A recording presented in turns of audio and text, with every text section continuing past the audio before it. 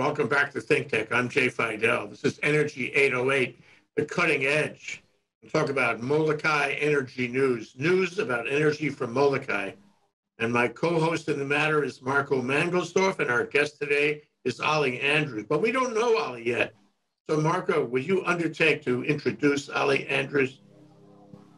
Absolutely. First of all, greetings, mi hermano from a different madre, Jay Fidell.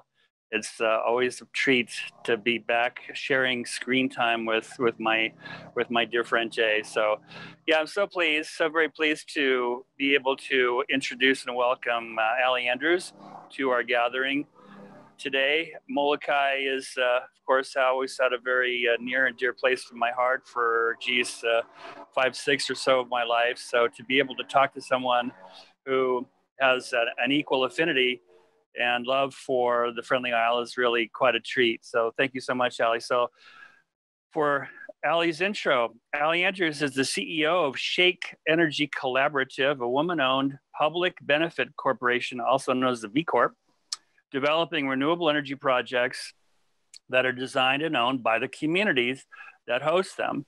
Shake was born out of research for her master's in design impact at Stanford University, down the street from my old stomping grounds, in which Ali and her team explored designs for more meaningful, bi-directional community engagement in the energy industry. Shake is currently partnering with historically disinvested communities in the San Joaquin Valley in California and in Hawaii, including the newly found Ho'ahu Energy Cooperative Molokai. Ali has a background in climate research and environmental storytelling. I like that environmental storytelling a lot. Working on projects for NOAA, the state of Hawaii, and the Polynesian Voyaging Center, and all Nainoa Thompson's gathering. She has an MS in engineering design impact and a BA in physics and environmental nonfiction writing, also from Stanford, I assume? No. Yeah. Okay. Where was your BA from? Little school in Vermont called Middlebury College. I know Middlebury. My beloved Auntie Charlotte went to Middlebury long, long ago. So great school. So with that, again, I'm so pleased to have you here with us, Ali. So that was kind of the official intro.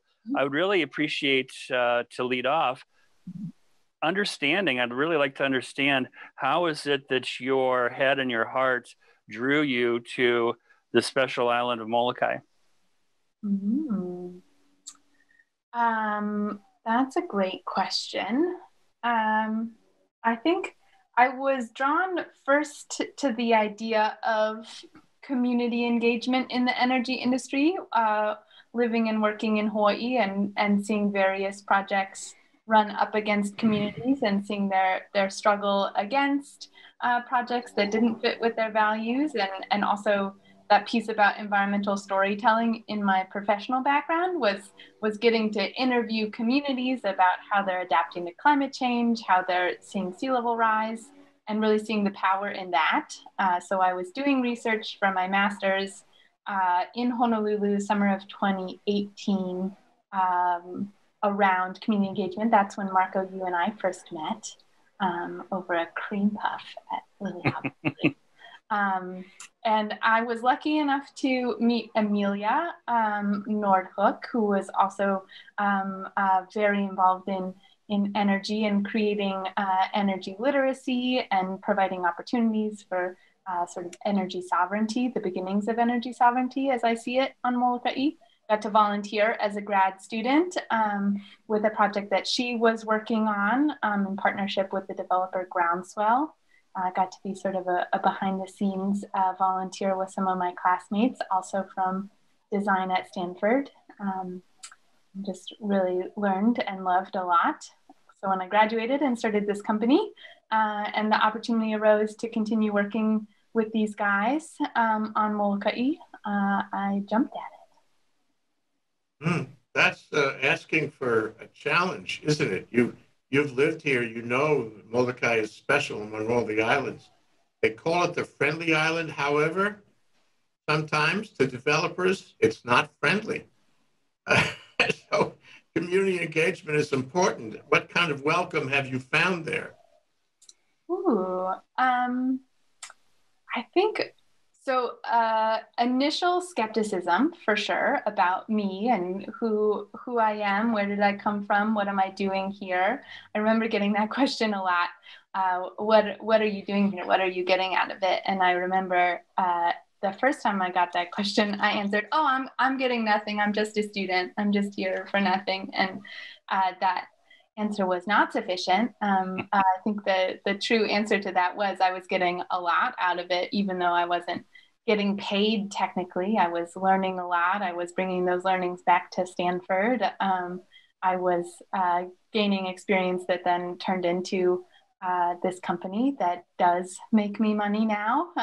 So I think I learned a lot through getting those hard questions and being able to answer them, and then coming back as a company and being able to say the first workshop that I hosted, as the CEO of this company, somebody asked me that same question. I was able to say, this is my business model.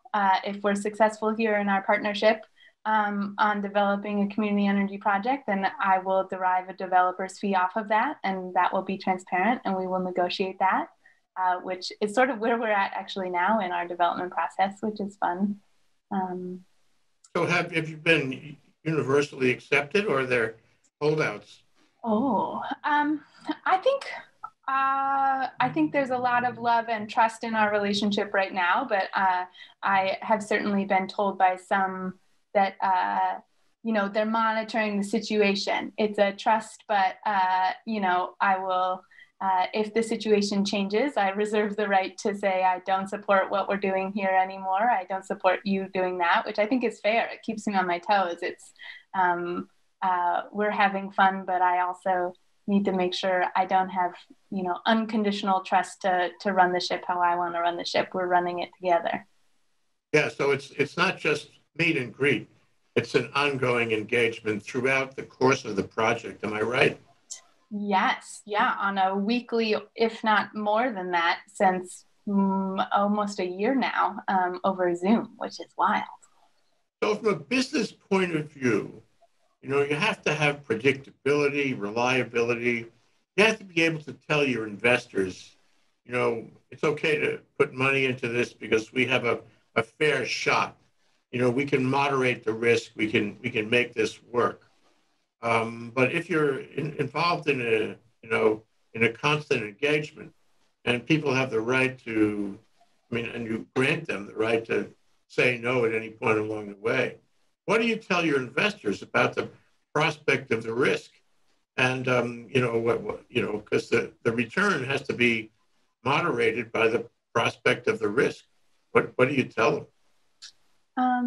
I think that's a great question. And I think there's a lot of risk that comes in to energy development. There are a lot of things that could go wrong at any step in the way. We only have half an hour, Ellie. But I honestly think that the biggest risk that I'm seeing in energy development in Hawaii right now is the community opposition. And I think that my investment in time early on in this development process, I feel like I'm in a less risky situation than other energy developers are. I think it's time well spent. It's money well spent for me. And there are I'm honestly more worried about other risks of when is the RFP finally going to drop, and is it going to have new terms in it that are still favorable to this project? And if we go for new market tax credits or opportunity zone funding, are those policies still going to be live by the time that that we want to seek funding? Those risks feel riskier to me than the trust with the community that I feel like we have now. So of course it's clean energy, it's solar, and what's the status of solar on Molokai?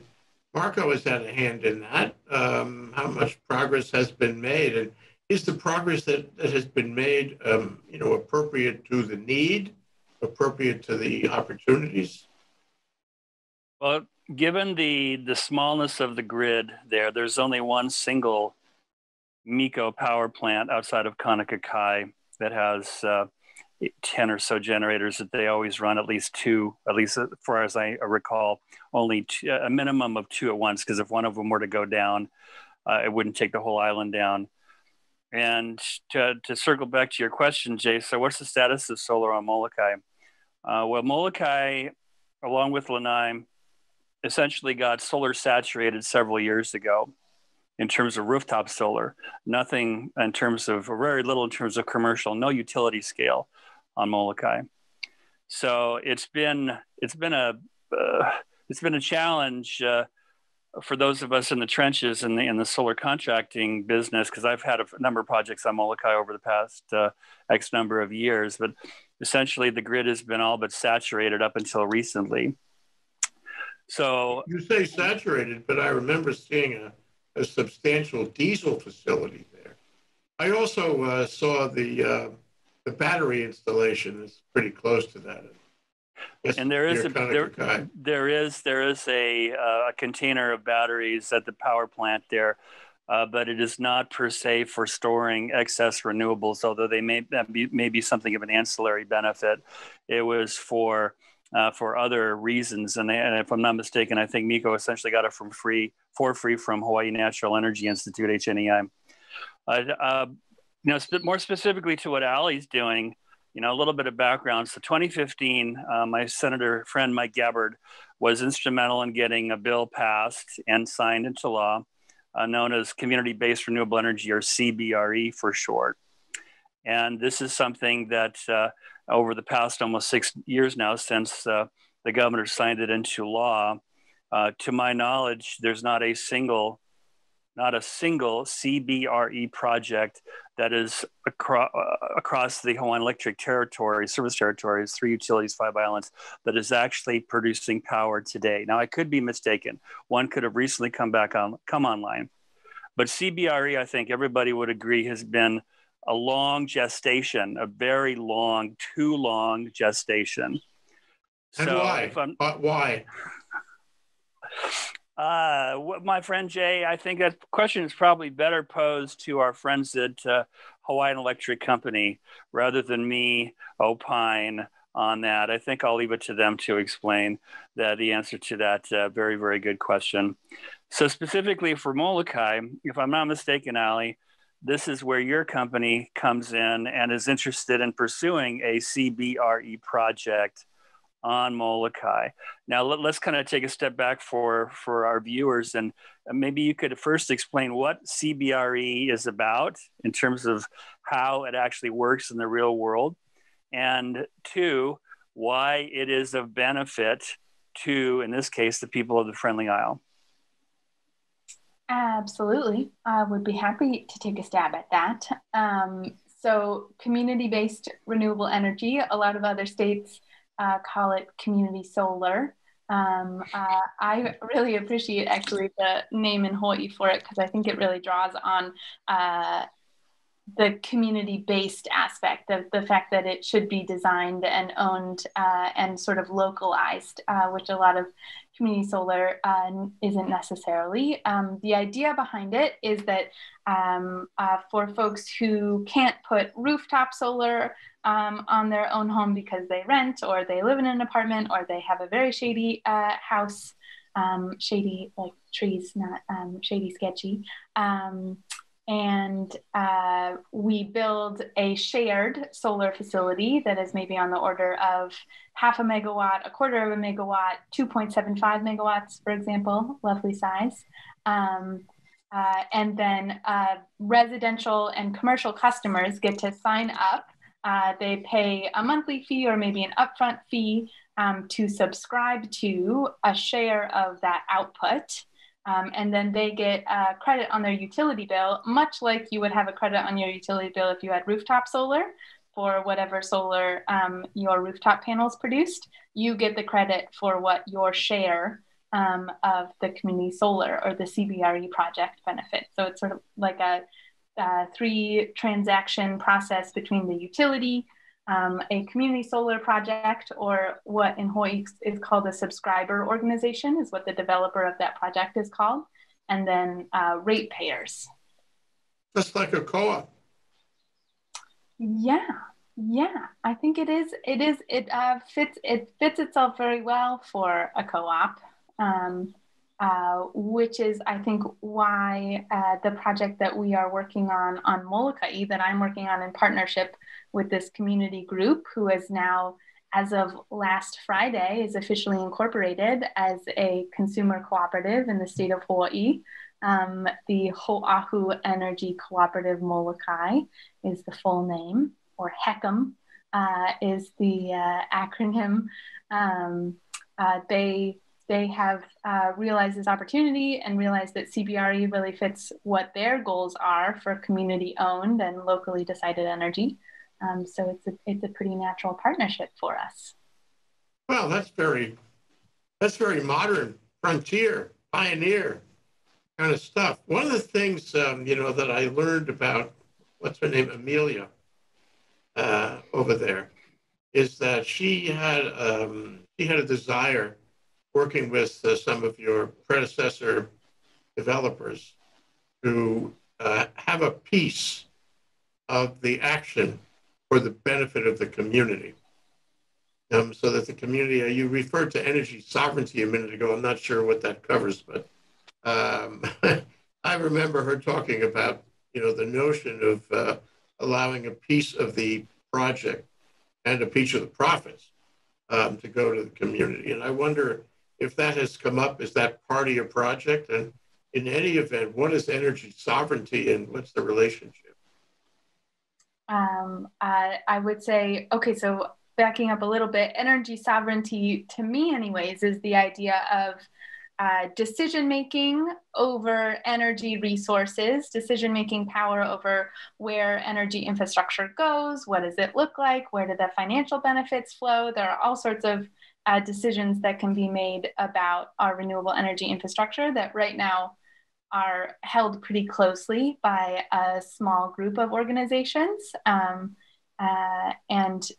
To answer your question about, is that a piece of our project, I would say that is the entirety of our project. I think it's a pretty unconventional relationship that we have, that I, as the developer, am really more of like the implementation arm. They are the brains behind the project. They make all the decisions. We make it together, but we hold Zoom meetings around site selection and screen share and Zoom over different parcels. And they, the community members, know way more than I do about historical land use, current land ownership, what areas are going to be flooded at what times of year versus other areas, where are we more likely to run into cultural sites that we wouldn't want to disturb versus other parcels. So like it is very much an exported decision-making process down to who subscribes.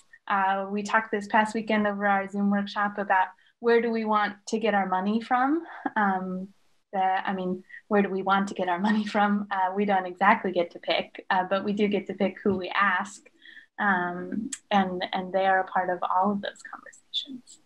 So this will be formalized in the sense that, the community, the members of the community who are part of the, we call it sovereignty management, let's call it that. Are they going to be baked in? Are they going to be directors? Are they going to have a say on an ongoing basis in the management of the project? Absolutely. So the plan right now is, to the extent possible, they will be a partial owner in the project in year one. If we can raise money for their co-op through grants and crowdfunding and particular loans that are aimed at community ownership of energy assets.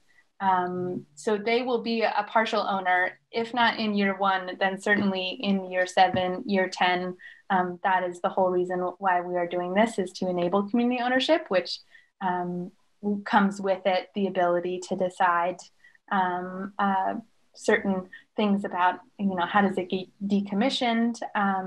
In particular, I would also say that the co-op will be a really important entity in the subscriber management part of the project. As you might imagine, if we build a 2.75 megawatt project, we need to recruit a whole boatload of residential and some commercial and maybe some government subscribers. And right now they're defining what are our goals for that? Who do we want to recruit? How are we going to recruit them? Who gets to benefit? Does everyone benefit equally? Or do we benefit some more than others depending on need or depending on certain other metrics? Well, you're not living in Hawaii now, but you probably have to come back plenty to monitor this through to a completion. You're going to need all the skills you got at Middlebury and Stanford and everywhere in order to make this happen. This is a very challenging operation you've described. And I wonder if you could compare and contrast it to KIUC in Kauai. Everybody seems to agree that KIUC is very well managed as a co-op, and it demonstrates the benefits of co-op energy. So how is this like, or how is it contrasted with KIUC? I think I'll answer a little bit, and then I might bop that to Marco, who has a greater vision of the history of cooperatives in Hawaii. But I would say that from what the co-op and I have talked about, I think the co-op's larger vision is to grow into that role of a utility cooperative, building capacity over time. And there have been movements on Molokai in the past towards cooperative ownership. And I think owning and managing a CBRE project is a perfect step in that direction. But there are certainly other differences. Marco, what do you think about how this effort compares to KIUC? I think before I go there, I wanted to go back to CBRE because of it's focused on Molokai. So, just to be clear, as I understand CBRE, in this case, it is not fractional ownership of the actual assets of the actual generating solar plant. It's essentially fractional receipt of the output of the plant, right? And the draw, or what's the motivation for someone on Molokai to become a subscriber? And there are two that I see, at least two. Most people are motivated, or a lot of people are motivated by the notion it's going to reduce their overall electric bill, right? Because Molokai is got some of the highest, or if not the highest, electric cost in the state typically. So I would assume that a subscriber would be paying a lower rate for that fractional output from this 2+ something megawatt CBRE project. So they would see a reduction in their bill. Everybody likes to see that. And then second, this is a way that they are able to tangibly support the island becoming more green, more renewable in terms of burning less fossil fuel, producing more indigenous power there on the island. Am I leaving anything out there, Allie? I don't think so. Well, I would maybe add that particularly in the context of the Oahu Energy Cooperative Molokai owning this project, they're supporting a step towards local ownership. This is one of the first projects that is even proposing that. And I think there's a lot of social will around local ownership and the emotional experience of becoming part of a cooperative and growing towards something together. Well, as Marco has suggested, there are two levels of community contact here. One is the cooperative, where members of the community can be members of the cooperative, and sort of like KIUC. And the other is the community-based solar, which is a very refreshing and promising model where individuals can simply share in the product of the facility. They could buy it instead of buying it from the utility. They buy it from the community community-based solar. So there's two ways that the people in Molokai can participate. That's very interesting. So do you expect that the same individuals would be at two levels? What's the difference between the community that would be active in the cooperative and the community that would be active as consumers? I think that's a great question, and as I alluded to before, we're in the middle of that dialogue about what does it mean to be a subscriber? Who are we recruiting? Are subscribers the same as cooperative members? Are there different? I think when we incorporated through their discussions, there are potentially multiple levels of cooperative membership, and there are people on the island who are not eligible to become a subscriber of CBRE because they're off-grid or they have rooftop solar already, which excludes them from being a CBRE subscriber. But they still want to be part of the club because it's a cool club to be a part of, and we have a lot of fun together. So cooperative membership and CBRE subscribership are not necessarily the same, but they're probably a large overlap, I would guess. And I will also note that when Ho'ahu Energy Cooperative Molokai structured their organization, they're a non-stock co-op. So you don't have to have $10,000 to buy into the co-op to be a member. It's they're much more focused on equitable access to membership, and so there might be a membership fee. But there are other ways to benefit from being a part of that. You don't have to be an investor. I guess that's the way it works at KIUC, and I guess that's what you have in mind for the Hawaii Island Co-op, Marco. But let me ask you, Marco.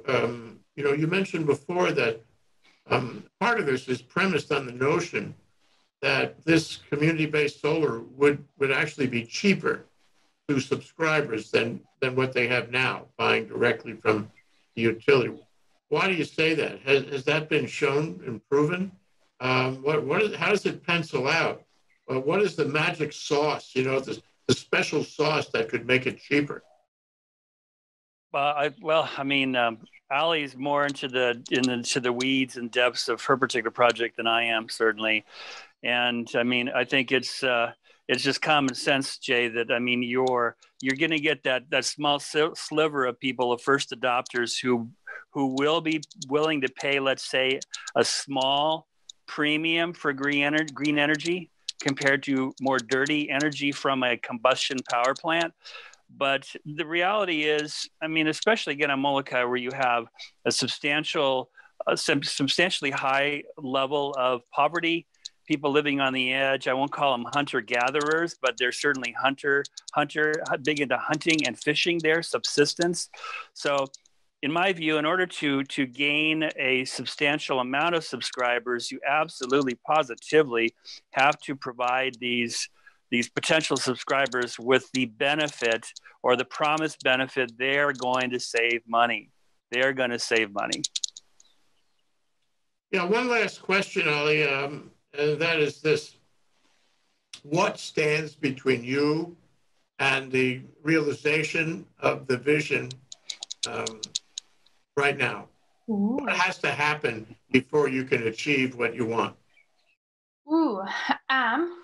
I think the biggest obstacle ahead that we are working towards, and it's not an obstacle, but it's a challenge. It's a race. There's an RFP that we will bid a project into. Actually, we're going to bid two projects of differing sizes into the same RFP. We will have some stiff competition in there. What we know right now is that we will be bidding against the utilities self-build team, which means that just as we would have done if they were not in the competition, we will be working really hard to find lower cost of installation, lower cost of capital, raising grants. There are a couple of grants in particular that we've got our eye on. making the numbers pencil now. I think we've got a lot of momentum around community support among the group of people that we work with. We've also committed to know that we need to expand that. There are obviously as many more people on Molokai than are currently in our Zoom workshops. And we will continue to get the word out before we get our bid. Allie, to be clear, when you mention you're bidding against a utility company, I assume you're talking about Pacific Current or MECO? No, the HECO's self-build team. It's a different entity within HECO itself that are HECO employees that are working on a bid to develop a 2.5 megawatt CBRE project. Okay, well, that's interesting to note. And do you know whether Pacific Current, which is an unregulated subsidiary under Hawaiian Electric Industries, is also bidding on it? Because they certainly have taken a substantial dive into this particular development space across the state. Do you know if they're in the game as well? I do not know. We were in early talks with them when we were interviewing different development companies to partner with my company on the bid. Since I'm a newbie, I need another company to partner with me. And they brought a company to the table, and we were initially talking to them. We went with a different developer. So I don't know where they're at right now. Okay. Marco, we're almost out of time, and of course, I want to ask you to, summarize and point us forward on this. But I also want to ask you to react. What is your impression here? You've followed energy in Molokai, especially renewables in Molokai, for a lifetime, and you're very familiar with the dynamics of that island. So, query, what are the prospects here as you see them? Oh, Jay, you have a knack for posing juicy questions. Yeah, I feel like I'm threading a needle here, Jay, and I'll tell you why. One is because, as you mentioned, I've been in the energy arena on Molokai now for the past, 14, 15 years, very tangibly doing projects over there. And I know the difficulty, as well as anybody who's done projects there, on multiple levels of doing work on that island and doing work in the utility or the energy sphere. Great challenges. And at times there's some cynicism that I must admit in my elder years. I feel some cynicism in terms of how difficult it is. And at the same time, I want to be encouraging I want to be supportive of what Allie and her group are doing, because I was young too, believe it or not, as were you, Jay, long ago, right? In a galaxy far, far away. I don't know about you, Marco, but I'm still 16. Yeah. For some reason, that's not a surprise to me, Jay, but I appreciate you mentioning that. So thank you. So I want to be very encouraging of Allie and her efforts. And at the same time, I'm also somewhat battle scarred in working on that island. I think my number one takeaway or guidance to you, Allie, if you were to ask me for it, is I think you're doing whatever, the most that you can do. You should do the most that you can to get community involvement, community support. That's a very difficult island at times to be able to rally the troops and to get behind a project of any kind that they perceive as coming from the outside. So I really appreciate your heart and commitment to that, and I of course wish you the best. Yeah, and I want to join in that, Ali. Welcome to the fray, so to speak. But also, we need you. We need you to bring your vision here. We need you to plant the flag anywhere in these islands to demonstrate how important these possibilities are to our future. So thank you for making this contribution. I know it'll be a while before you see Dime One, but I wish you well. We all wish you well. I want you to see. Thank you so much. I'm very excited about where we're at and feel very lucky that I have the partnerships that I have with the Molokai community, and yeah, hope to spread that across the state if can. All right. Thank you, Ali. Ali Andrews, and Marco Mangelsdorf. Great discussion. And it really opens my eyes into the possibilities on Molokai. Thank you so much.